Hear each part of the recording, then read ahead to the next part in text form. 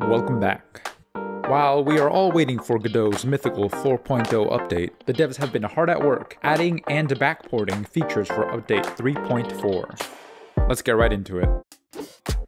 One of the most hyped changes coming to the 4.0 update is Occlusion Culling. Occlusion Culling is a feature that disables rendering of objects when they are not currently seen by the camera. But you won't need to wait until 4.0 to get improved 3D performance. Godot 3.4 is getting its own version of Occlusion Culling.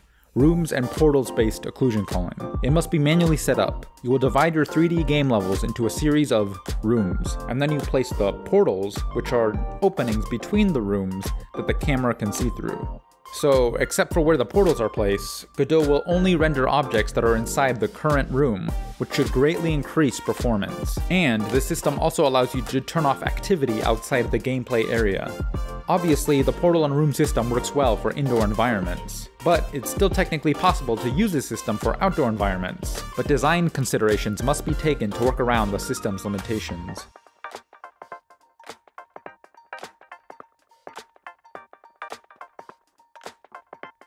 The next change is the addition of frame delta smoothing. Delta is a variable that Godot passes into the process and physics process functions. It is the amount of time that has passed since the last frame. By using the delta, you can separate your player's movement from the frame rate, which ends up being a smoother experience. Currently, delta is calculated by querying the operating system's timer every frame. The problem with this method is that it is subject to error. Frame delta smoothing looks to avoid these errors by replacing the OS timer with estimating the refresh rate delta based on input frequency. This should give smooth, stable deltas in high-performance, V-synced games. Games that run poorly with lots of dropped frames may not benefit from this change. The refresh rate estimator can take a good 20 seconds to take effect on startup. Keep this in mind when testing it out. And just because smoothing is enabled does not mean it is currently running. The algorithm decides when smoothing is appropriate.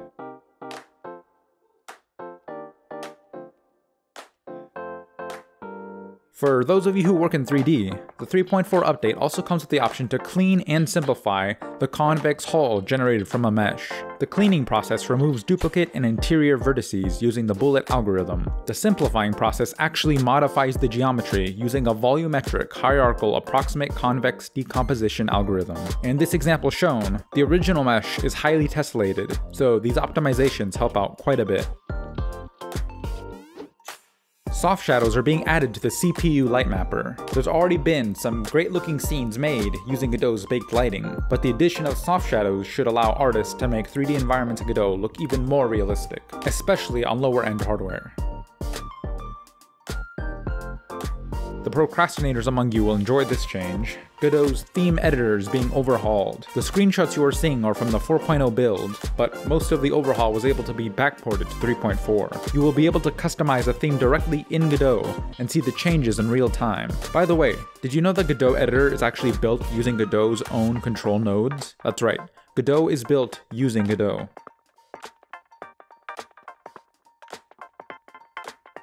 Another cool feature coming to Godot 3.4 is exporting projects as progressive web apps, or PWAs. From the end user's perspective, a progressive web app is downloaded and installed onto their phone as if it were a native standalone app. When the user visits the web page, they will be presented with the option to install your application on their phone. Once installed, your Godot project won't run within the mobile browser. It will have its own app icon on their home screen, and it will launch in a dedicated window. Some major improvements are also coming to Godot's physics. After a lot of testing, both the move and collide and move and slide functions should be more reliable. Move and slide's collision detection should be more accurate, and move and collide should no longer slide on slopes. There's also been improvements on moving platforms. The current logic in 3.3 applies the platform velocity to the body velocity. However, mixing those velocity causes issues. This fix applies the movement in 2 steps. First, the platform movement, and then the body movement. These changes actually close multiple opened issues regarding Godot's physics, so hopefully the behavior is a lot more consistent now.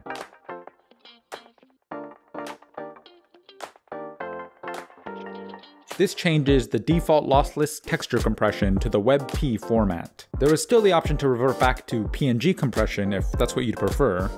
For textures, both PNG compression and WebP compression are lossless. Initial testing shows that WebP results in a 43% smaller file size, but at the cost of 20% slower load times.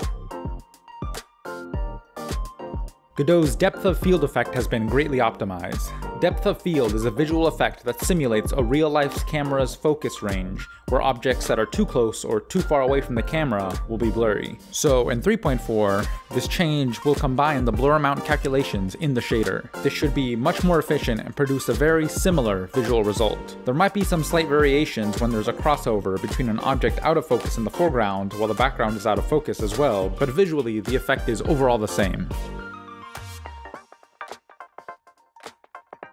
In 3.3, the visual server calculates object depth from the camera and then overwrites that information with shadow data. This means that basically incorrect information is being sent to the renderer. And this problem is most apparent with translucent objects with shadows enabled. This fix moves the unused camera depth calculation to after the shadow calculation. Now, the correct information will be sent to the renderer, which will now properly sort objects based on camera depth. There's a ton more changes coming to the 3.4 update. I will link the full list down in the description, as well as a link to download the 3.4 beta so you can try it out for yourself. What change are you most excited for? Let me know down in the comments. If you enjoyed this video, consider subscribing to the channel, and thanks for watching.